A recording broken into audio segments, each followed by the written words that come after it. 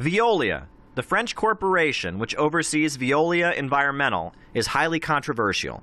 Veolia has built trains to connect settlements on Palestinian land and has stolen water resources. It is recognized to be one of the primary corporations to profit and participate in Israel's crimes. Globally, Veolia has a record of pollution and violating the right of workers to organize unions. When the Organization for Prohibition of Chemical Weapons announced that Veolia Environmental would be contracted to destroy Syria's chemical weapons, Sharon Eolis, who leads efforts to boycott Veolia in New York City, was very upset. As a multinational corporation, they've been known for stealing resources, for doing underhanded business around the world.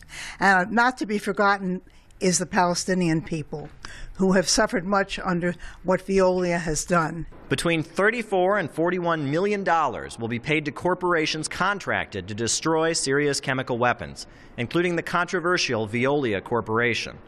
Eolis described how recently the school bus drivers in Boston were targeted by Veolia, who is seeking to destroy their union contract. First of all, I'm looking at the workers, the bus drivers in Boston, Massachusetts, who had a contract. Veolia came in and started tearing that contract apart, taking away benefits that had been won through negotiations.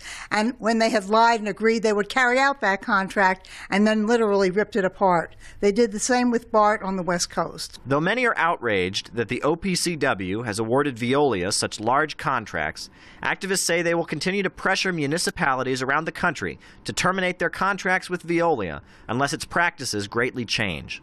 Already, activist campaigns have caused Veolia to lose many key contracts throughout Europe and the United States. Caleb Maupin, Press TV, New York.